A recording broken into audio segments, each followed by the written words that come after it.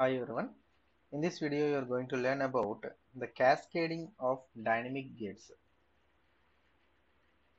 So, dynamic logic design and static logic design. As we know, there are two types of static and dynamic designs are there, which are used to design CMOS logic circuitry. Static design is nothing but where the inputs are constant, and dynamic CMOS logic circuit design is nothing but it consists of a clock signal which varies continuously with respect to time. Now coming to the dynamic CMOS logic circuits, when we are having a cascading, nothing but one stage followed by another stage of same type, for example this one. See here, in figure A we are having a logic circuit 1, and here also we are having the same logic circuit 2, when two stages of same type connected one after another. Such configuration is known as cascading. So in this type of cascading, what is the problem when we are having the cascaded networks of dynamic CMOS logic circuit? See here, we are having a MP transistor and ME transistor, where MP transistor is on when the clock signal is equal to 0 and ME transistor is on when clock signal is equal to 1. Okay, this is the basic architecture of the dynamic CMOS logic circuit design. Along with these two, we are having a pull down network with a constant or static input like input. Now assume a condition where the clock signal is changing from logic 0 to logic 1. See, all these are analysis. Whatever we are going to see in this particular concepts like dynamic CMOS logic circuit design, all these are analytical approaches. Means what happens when the input is changing from 0 to high, what are the different problems associated with that particular network. Okay, we are going to analyze all these. In the previous video also I have explained about the issues involved in the dynamic CMOS logic circuit design. There I have addressed three issues. Similarly here also, when we are going for the cascading of two dynamic CMOS logic circuits, what is the problem that we are having and how to overcome that. So here I am explaining first the problem with respect to cascaded networks. When the input is changing from 0 to 1, and assume that the in for the pull down network which is also changing from logic 0 to logic 1, then what happens? See, when the input is equal to 0 for this in, I am writing in blue color, when input is equal to 0 for this in, the output, suppose if it is pre-charged, then the output has no path for discharging. Hope you understand. It does not have any path to discharge. But when input is changing from 0 to 1, like here it is changing from 0 to 1, then what happens now? This transistor is in on state and the clock is also changing from 0 to 1. Clock is also changing from 0 to 1. So clock becomes 1. So what about the output 1? Out 1, whatever, suppose if any pre-charge voltage is there more than some threshold voltage, definitely now it will be having a discharging path through the on transistor of this pull down network and as well as on transistor of this ME. Okay, so see here, output 1 slowly or gradually discharges until some threshold voltage. Hope you understand. Similarly, when it completely goes to 0, as it is changing slowly towards 0, again here also the output 2 discharges. Output 2 discharges through these transistors. So it is also discharging. Okay, so likewise we are having a cascaded networks of similar like dynamic CMOS logic circuits. The output goes on decreasing because of the first network's input. Okay, this is the problem that we encounter when we are having a cascaded networks. So to avoid that, there are two different logic functions we suggest. One is a domino logic, another one is NP CMOS logic circuit.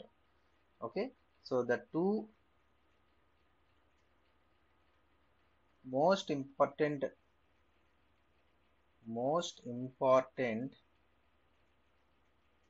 designs design styles to avoid problems in cascaded dynamic CMOS logic designs are first one domino logic,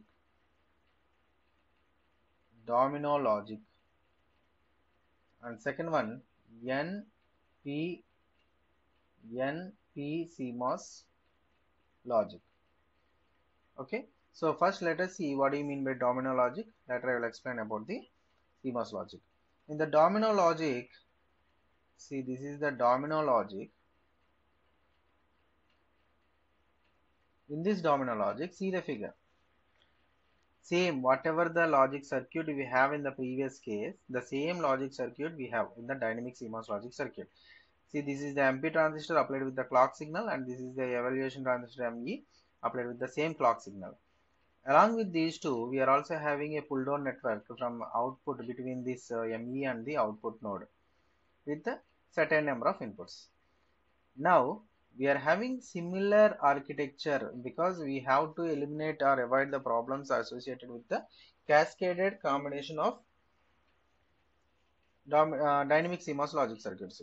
So we have taken the similar circuits, and additionally we have taken one inverter, which is a CMOS inverter. That inverter is connected in between the output of first stage to the input of second stage. So as this output is consisting of three inputs, because of three input here we have three inputs, outputs are also like a combination of three inputs. So that output is connected here. Along with that, one more input is also been added, and these two are applied to the pull down network, and remaining are common. So what additionally we have when compared to the previous circuits, we have additionally a CMOS inverter. This CMOS inverter makes the output to the complement, and it will never provide any path to discharge or to charge, as it is having a CMOS inverter at the particular stage. So it stops there only. It will not again revert the voltage back. So a domino logic module consists of n-type dynamic CMOS logic circuit followed by a static inverter. This one is the static inverter. So during pre-charge, the output of the n-type dynamic gate is charged up to VDD here, and the output inverter is set to 0. So when the output is completely charged to VDD here, this makes the output to 0 because of this inverter. During evaluation, the dynamic gate conditionally discharges, and the output of the inverter makes the condition transition from 0 to 1. Okay, so if one assumes that all the inputs of the domino logic are outputs of other domino logic gate 3, that means this one, 3 gates. Here we have 3 pull down transistors. Then it is ensured that all the inputs are set to 0. The introduction of the static inverter has additionally advantage that the fan out of the gate is driven by a static inverter with low impedance. Okay, so you can say it is having two important properties. Domino logic has two properties. One, since each dynamic logic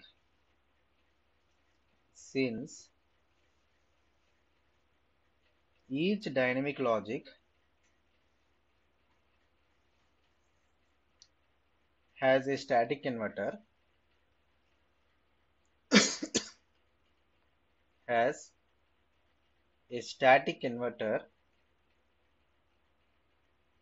only non-inverting logic can be implemented. Yes, only non-inverting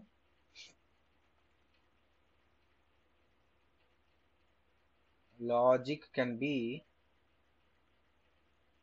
implemented.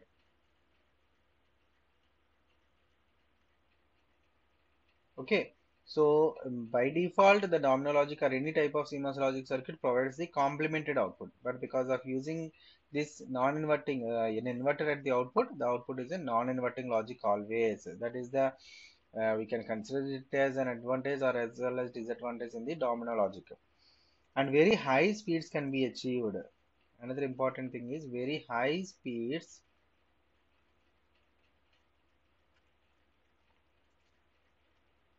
can be achieved. Now coming to the second case, which is nothing but NP case, NP CMOS, NP CMOS. The domino logic we have seen in the previous case that logic has the disadvantage that each dynamic gate requires an extra static inverter. As I said there, each and every stage, cascaded stage, suppose consisting of n number of stages are there, n number of inverters we need to use. Okay, in the critical path to make the circuit functional also. But NP CMOS provides an alternative approach to cascading dynamic CMOS logic by using two flavors like a N tree and P tree of the dynamic logic. Okay, it uses two flavors.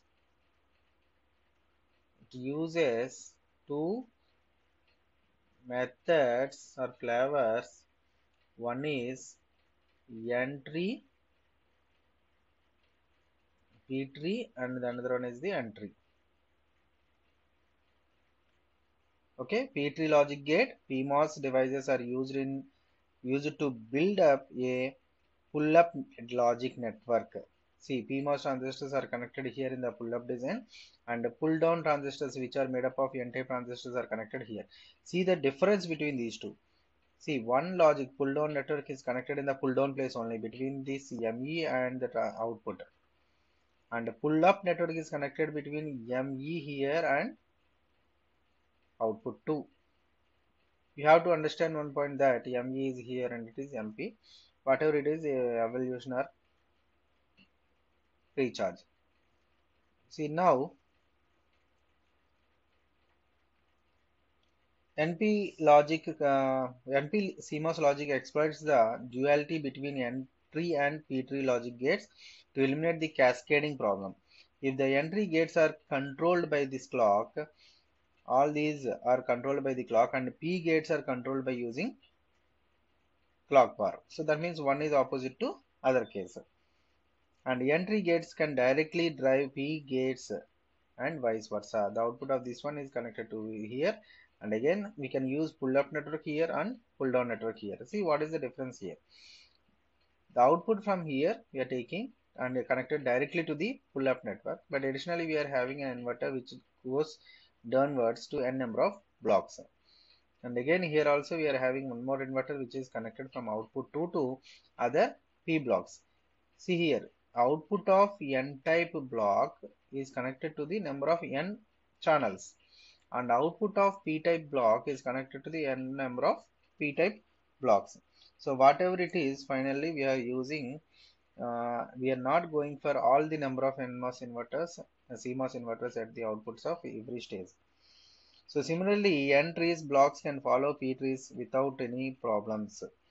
Okay. N tree follows P trees. First P we can use, later we can use N, which is opposite case for this current situation.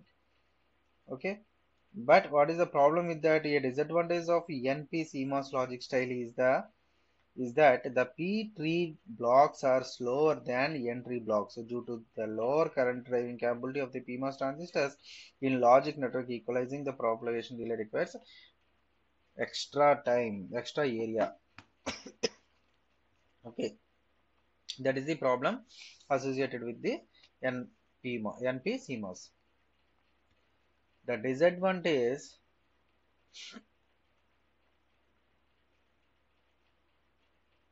of NP CMOS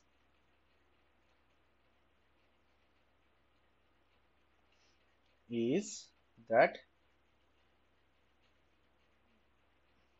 P tree blocks, we can say P tree blocks are slower than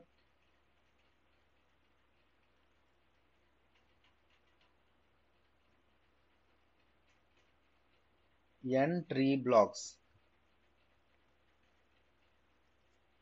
due to low current driving capability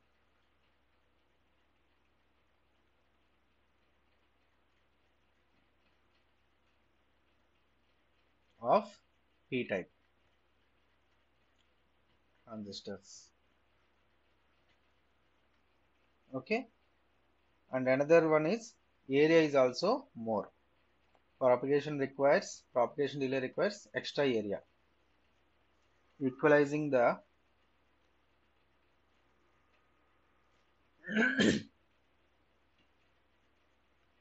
equalizing the propagation delay requires more area.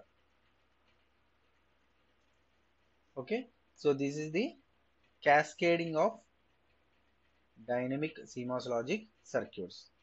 Thank you.